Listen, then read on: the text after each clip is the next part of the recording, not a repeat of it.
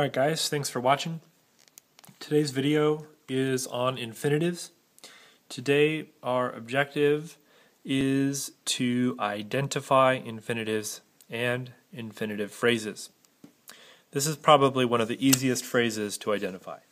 An infinitive is a type of verbal. And a verbal occurs when you take a verb, you change it somehow, and then you use it as either an adjective, a noun, or an adverb. An infinitive is the easiest one to find, but sometimes it's hard to classify as one of these parts of speech because an infinitive is a verb form that can be used as a noun, an adjective, or an adverb. So it can be used as all of these functions. However, what makes infinitives easy to find is that most infinitives begin with the word to. For the most part, to verb is an infinitive. Here are some examples. Often, the best strategy is to forgive. Here we have to verb, that's an infinitive. Is a linking verb, and we know that because we can replace it with an equal sign. So often the best strategy equals to forgive. In this case, to forgive is used as what's called a predicate nominative, which is a noun after a linking verb. And it identifies, it gives a name to this strategy. The name for this strategy equals to forgive. Here's another one. This is the chapter to study. Here we have to verb. To verb means it's an infinitive. In this case, to study is an adjective that describes which chapter, what kind of chapter. My sister is willing to help. Here we have to followed by the verb help. So that's an infinitive. And in this case, we have an adverb. We have an adverb describing how my sister is willing. Adverbs tell us how is one of the things that adverbs can do. Just like how to study here tells us is an adjective because it tells us which chapter. This is an adverb because it tells us how willing. So an infinitive phrase is anything that has an infinitive, which is really easy to find because you're looking for to verb. And not only is it the infinitive, it's any modifiers or complements the infinitive has. The entire phrase is used as one part of speech, and that is noun, adjective, or adverb. So here's some examples.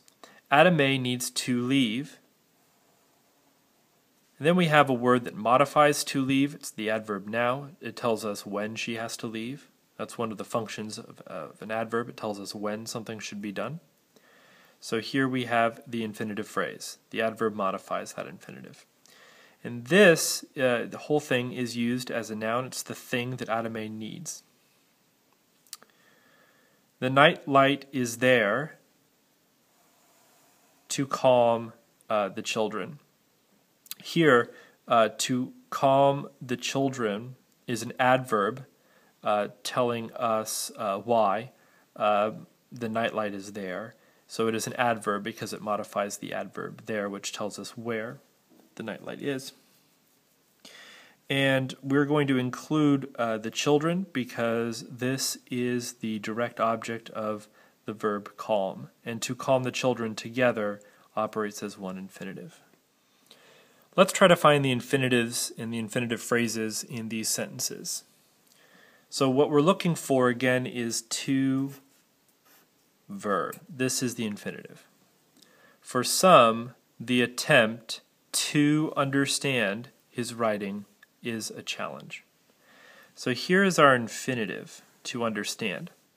But to get the whole phrase, we have to get any objects, complements that this may have, or modifiers. So here we have his writings.